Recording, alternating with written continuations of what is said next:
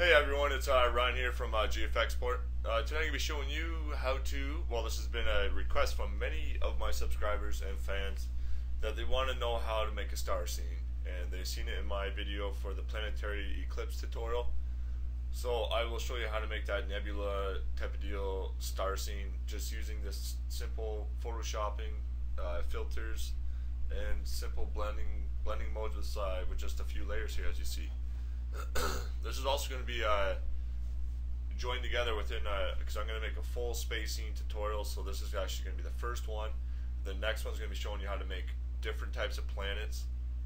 And then after that I'm going to be showing you how to make an asteroid belt around a planet. And then basically make a space scene from that with like UFOs flying around and ripping around with comets in the background, which is one of my tutorials is a comet tutorial. So I'm going to show you how to make a full space scene using all the tutorials that I have on my YouTube channel. So basically we're going to start off by opening up a new document here. We want to go, I use for this tutorial 600 by 600, and basically just fill in your background with black. And make another new layer and fill that in with black too, and we're going to call this one stars. Not stars, stars. Don't want that stars, man. So okay, so we got our stars here, our stars layer. You want to make sure that's selected. We go to filter, noise, and add noise. We want to make sure we have Gaussian on and we have monochromatic clicked on, because if we don't have monochromatic clicked on, it's going to make our stars all different types of colors. We don't want that. We want it nice and white and gray. And I put 30%, which is a decent number. You can also try more if you want. It's totally up to you. So I'm going to go 30.68% for this one. And then once we get that, simply just go to image, adjustments, and levels. And this is going to single out our stars so we don't have as much clutter with our stars here. So drag it up anywhere, like I say 180, 200. You don't need to have that many stars, but like say if you want that much stars, or if you want that much stars, it's totally up to you how much stars you want to have. But I'm going to go with 187 here.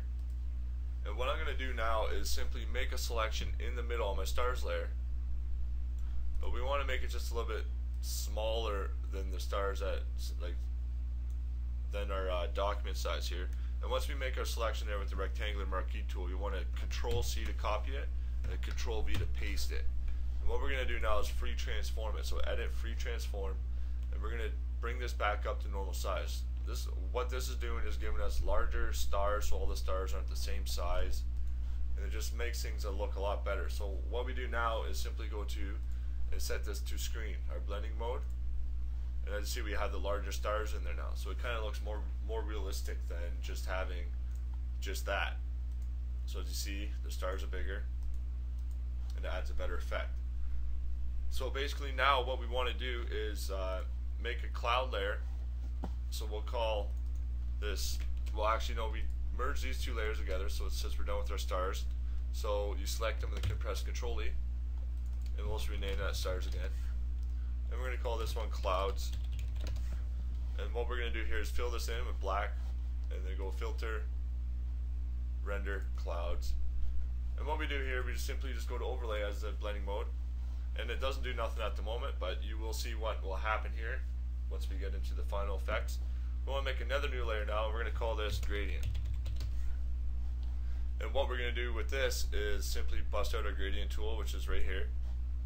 And you can pick any different, like any type of color you want to go with. I'm actually going to go with maybe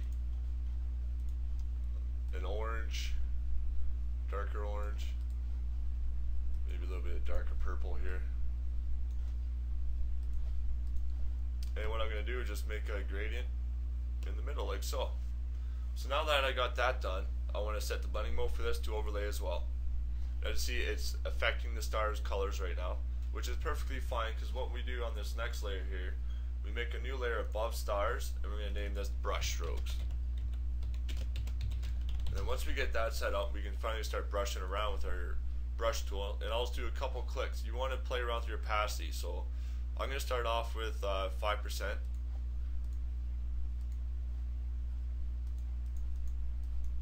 You simply just want to paint around.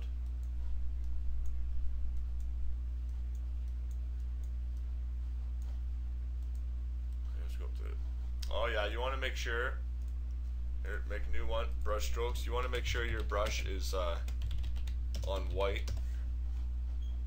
White as your foreground. Now you see I was just doing clicks there, nothing was happening. I just kept quiet, trying to act like I still knew what I was doing.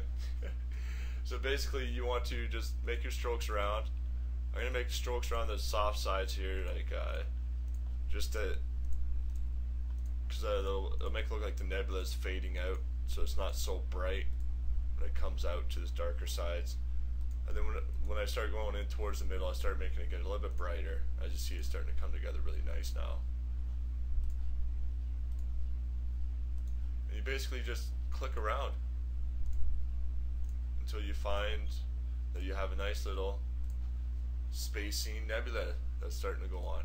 As you see the purple, I'm going to make it a little bit brighter, so I'm going to bring down my brush size here, bring it maybe like 114, and I'm just going to make little strokes like that. But that actually seems a little bit too bright for me, so you can always use your history window here and remove a couple of brush strokes. Bring the opacity down a bit.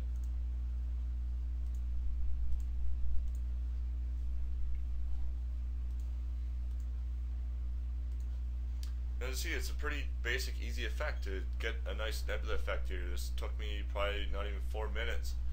And as you see, it's a great effect. You can also go to your stars here. If you want to make your nebula the focal point, you can use the eraser tool and erase out your stars that you don't want in. So you just simply erase them out.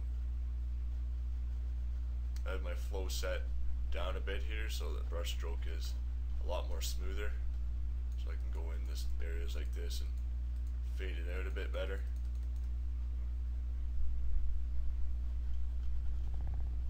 But yeah, as you see, there's my nebula effect done in Photoshop using just simple 5 layers here, a couple filters, and a gradient, and some brush strokes.